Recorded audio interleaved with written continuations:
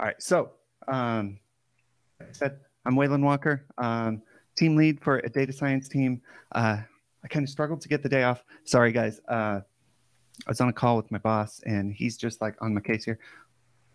There's pipelines. That master table better be in my S3 bucket by the end of this talk. I told you could go as long as that master bucket was there. That master table better be sitting there. That's quick space flights. We got the space flights complete, clear. We're gonna hit it with the kedro run, and then okay, back to the talk. Welcome everyone. You know, like as I was trying to figure out like what to do with this talk, I had a lot of ideas in mind, and I don't know, like I feel like I had some concrete ideas. And of course, you pick the most clickbait title, and they're gonna take it. So I got the this title. So I love tmux, like as Prime and Teach said. I was using code, VS Code along with Vim for a number of years. And that just got slow at some point. I found like Vim was really good at like, hey, I've got my main project open in one window. Maybe I can pop down in the terminal, make a quick edit on another project, and then get back to my main project. But I found like as things went on, like I ended up like involving myself in more and more projects to where it's like, okay, like I ended up with like a dozen code sessions open per day. You know, my screen ended up looking like this. I actually saw this posted on Twitter the other day. I'm not going to dox the guy who made it. Apparently he's on a Mac, and Macs can like fly between these like crazy. I have no idea how you'd manage something like this. And it like where I work, like we use a template. All of our projects start looking the same. Like I can't tell a difference between any of them. So I use tmux, and I just hit a hotkey, and in here I got all my projects, and I can just like go through them. Another title I thought, you know, that could be like is just like get there fast. Like navigating Vim was like one of the reasons I was staying in VS Code was because it's hard to navigate like cross projects or cross files. Yeah, like I said, if it works for you, take it. Quick question in chat: like, if your screen looks like that, like this, pop in like a number 1, raise your hand or something. And okay, so next, like, you know, as I moved in more into Vim, I ended up in this situation. You know, I think the primeagen somehow got a picture of my screen one day. I don't know how he did it, but you know, I went from the too many VS Code instances to this instance, and it just wasn't working. So I took a journey to like really learn and understand tmux and how it can help with my workflow. Helps me, like I said, move with intent. So I got a fuzzy matcher here, and I call my dotfiles devtainer for whatever reason. At first, like I made it as a Docker container that I can just like pop up as a quick development environment. What else we got? Get this picture. I have a blog post how I navigate tmux in 2021. But I've got like this model where within tmux, I've got this. I've got some hotkeys that are direct links out to certain projects. So I can do, you know, my to-do list here. I is my blog. B, I can go back and forth. I can also hit the BJ and go to like a jump list. It's hard to see when it's all zoomed in. So we'll go back here and into our slides. Oh, the other thing besides tmux that makes this super sweet is Durand. I don't know if anyone uses it. Maybe, I think this one's got one set up. Well, I already had the session open, but dir env, let's cat out this .envrc. Essentially, like anytime I make a project, I've got this activate out my virtual environment. If you can't, then come up here and run this command to make me a new environment. So anytime I like just switch sessions, my virtual environment's like already there and rocking for me. Oh, and then like I've shown, I've got like fuzzy matchers over to like a certain set of sessions there.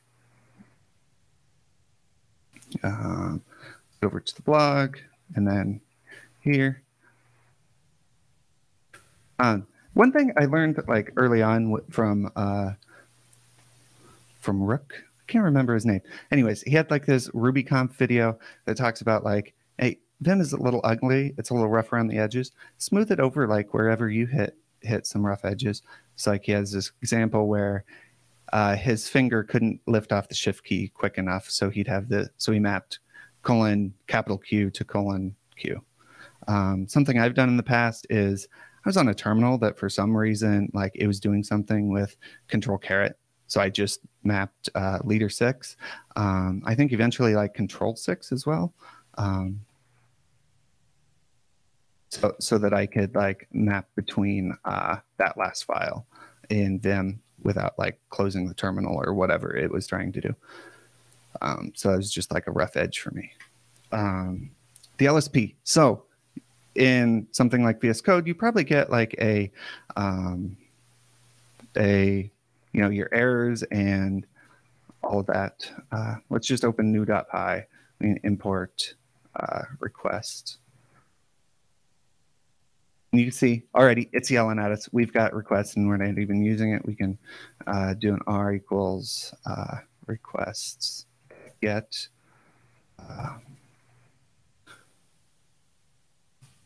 Just get my website. I don't know, maybe we need this HTTPS. So anyways, like it, now it's yelling at us. We've got like 8 errors. We can hit save, and then it'll run our format it for us.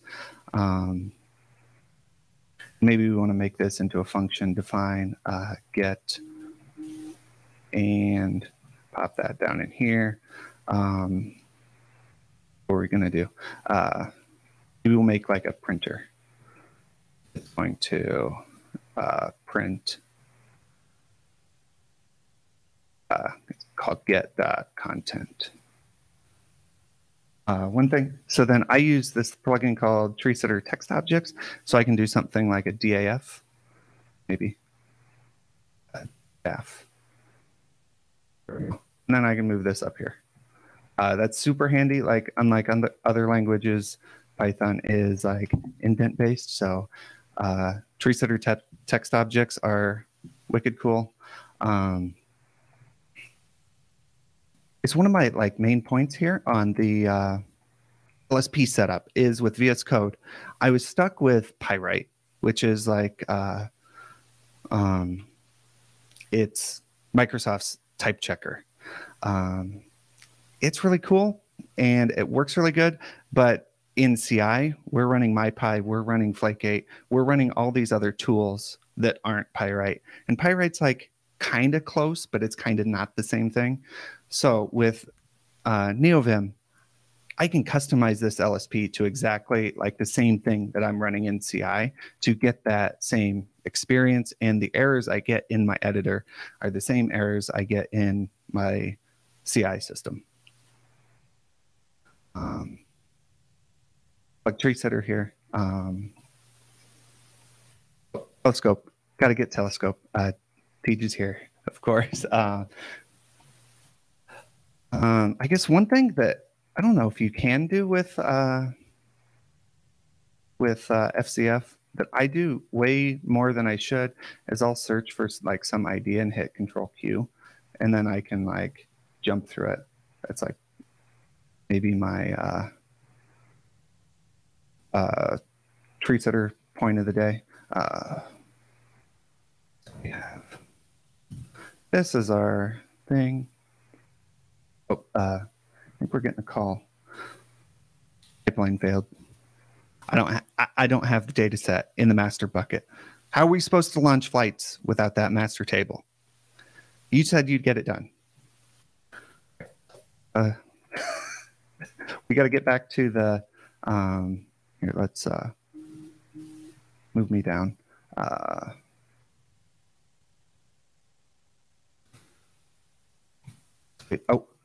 Looks like we had an error. Engine type not found in Axis. Let's open up the nodes for this.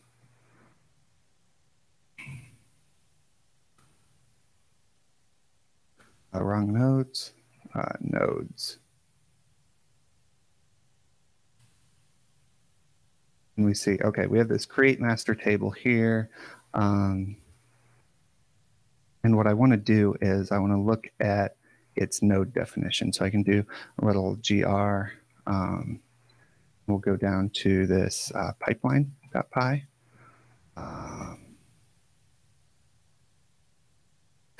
This is hard. I don't know how you do like this zoomed in so much. Wrong one. So back gr. Okay, here we are. We are in the node definition. So it gives us the inputs. So next thing I want to do is I want to go to definition on this node. The Kedro pipeline framework has its own LSP, which is super sweet. Takes me to the definition of this data set. And I've got a keybind here, leader VD. We'll open up this, this data set in visidata, and I can see that we don't have that column we were trying to get. This is actually in a Vim or in a new tmux session, so I can just kind of go back and forth. Use the jump list, Control O, all the way back out to, maybe I went too far. We need the pipeline definition, or the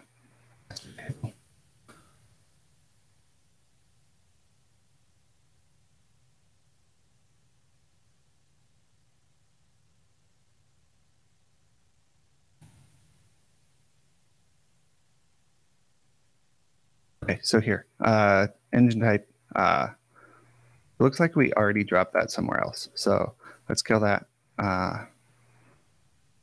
And we can go ahead, just run that master table node, get that out to him, so he'll get off our back. It's running, and it's fixed. We used the go to definition and the jump list there quite a bit. Okay, and it's back.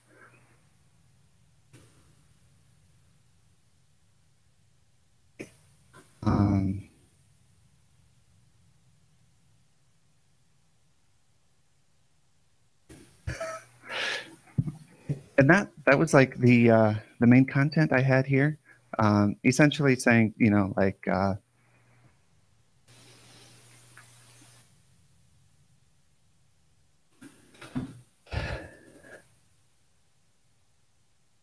don't know, like it helps me move. It helps me move fast. I'm in it, like I said, I'm in and out of a bunch of projects each day. I don't know if I blaze through that too quick or yeah. Hey. Wow, hey, dude, that was awesome. Chat was very impressed. I don't know if you caught all the messages, but people were like, wow, how did he do that? And there were some people like, wait, what was that? So we've got one question from the chat. Prime, go ahead. Let's see. Was that a terminal-based spreadsheet SC for viewing the data set? Oh, yeah. So that is visidata. It's pretty cool. Yeah, let's so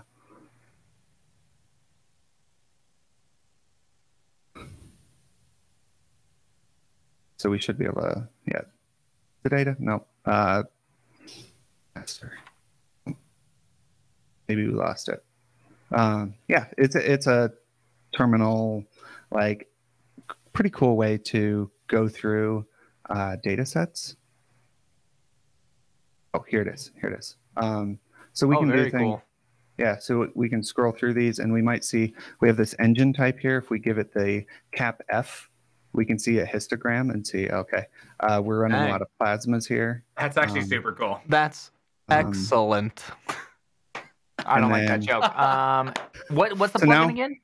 What plugin is that? So this is Visidata. It's not a plugin. Oh yeah, you're right. I actually flipped over to this with my own plugin, Telegraph. So it just it did a C word over that catalog entry, and it said, okay, this is a file, and I can just pass this into Visidata, and I can start looking through. So we have this engine type of plasma, and now we can look at the different shuttle types that plasma's in. Oh yeah, and keep drilling in. Maybe we'll need a YouTube video about that from you, Waylon. Maybe. There's another question from the chat. They're wondering if you can link your dot files. I think maybe we can link those in the chat after you're done. Feel free to just spam the chat 10 times with that once you grab them. Okay.